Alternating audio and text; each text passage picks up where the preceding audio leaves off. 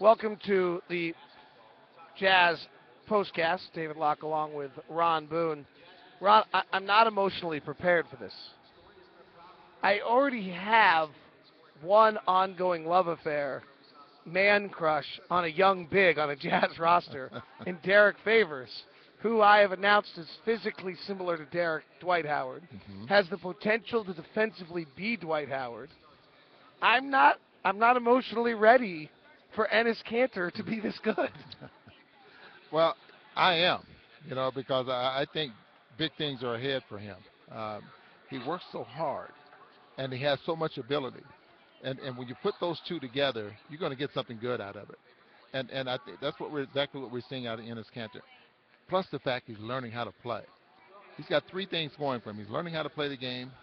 He's young and very aggressive and very talented there as well. So this kid is going to help this basketball. Don't be surprised if he's not playing starter minutes by the end of by mid-year.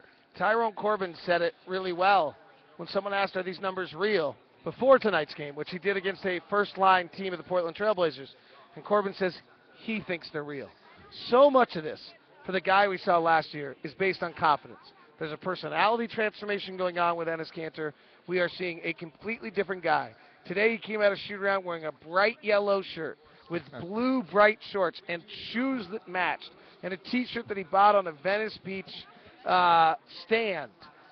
We wouldn't have seen this out of him a year ago. Well, he didn't know. I mean, he was young and he just getting into the league. And kudos and hats off to Al Jefferson for actually just taking him under his wing, teasing him all the time, correcting him when he was wrong, working with him out on the floor all the time. And I think he rode Kanter enough to the point where Kanter now understands. So the dress, sooner or later it's going to come. You're going to learn how to, match up your clothes. You know what I mean? I'm trying. I'm still trying. I'm still working on One of the coolest things I've seen, and you never know, maybe these things happen all the time. For the game, right, when they're going through warm-ups, and we were down courtside tonight, Enes Kanter and Al Jefferson were basically playing the basketball equivalent of Simon Says. And Al Jefferson was Simon. Yes. And he would go into the post and put some intricate move together, as complicated as he could. Footwork, yes. To move in the post, and basically tell Enes, copy it. In the middle of the game tonight, Enes Kanter did exactly one of the moves that Al Jefferson / Simon said for him to do. Right at the same spot that they were working on. It was it's so like, cool. And this is, I think, what Coach Corbin is saying. He's learning so fast. And he's doing it at a level now that he's going to demand so much playing time, and he's going to help this basketball team. Whether he comes off the bench all season long, I don't think it matters for him, which is so great, because he can go in the basketball game and give you something that a lot of starters won't. And he can go in the basketball game and make some things happen in a short period of time. The other part of Enes that I shared a little bit in the story I wrote at weareutahjazz.com today and probably should share, he's got his new iPad. And he's got it's cantered, which is now a verb. Yeah.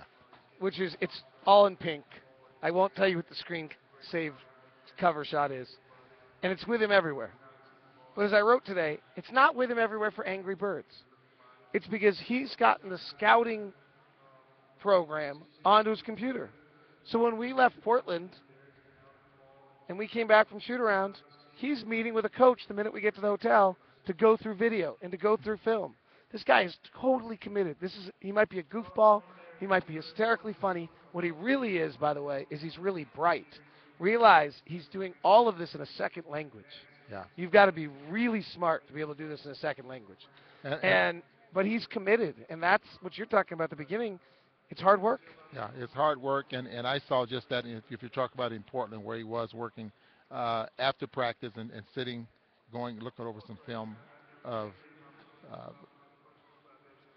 what he needs to do out there on the floor with one of the coaches. He's committed to learning, that's for sure. But, tonight's basketball game was, I think, a testament of preseason, the hard work the guys have put in, and we saw some of that coming out from the bench. The starters in the second half, they look good in the third quarter. They outscored the Portland Trailblazers by what? By 2, by 4 to give them a 2-point lead. And the bench comes in and takes over. We saw Gordon Hayward with the ball in his hands more tonight. A lot of pick and roll with Gordon, and let Gordon kind of create some things in the offense. It might have been because Mo Williams wasn't available, but that's just yet another option for Tyrone Corbin. That's another option, but I think it's what it's doing. It is putting the basketball in Gordon Hayward's hands, which meaning if he doesn't, then he does. That way, Gordon doesn't get lost. If he puts it in his hand, now Gordon has that option of making a play himself or making a play for someone else. But don't get lost out there on the floor. So what you see out of players in their second and third year in the league when teams start defending you differently, it's what adjustments you make in order to make yourself a better player. And Gordon, he seems to get it. 5 steals for Millsap, worth a mention. 4 steals for DeMarre Carroll, worth a mention. DeMarre Carroll really impacted the game without scoring at all tonight. Al Jefferson had 15 points. Really, just it was a fun game, 97-91. Portland played it to win. The Jazz played it to win, but just with their deep rotation. And, Tyrone Corbin is just going to have difficult decisions every night. It's a lot better than being the coach that looks down the bench and goes, oh, dear God, I got to put that guy in. He doesn't have any of that. Every night he's going to have, huge, unbelievable decisions. This team is a talk show host's dream who wants to nitpick on everything because every decision has an alternate answer that has a viable explanation to it. Yeah, it's weaknesses, I think, probably going to be on the defensive end of the floor. Transition defense is always going to be a problem. And the turnovers.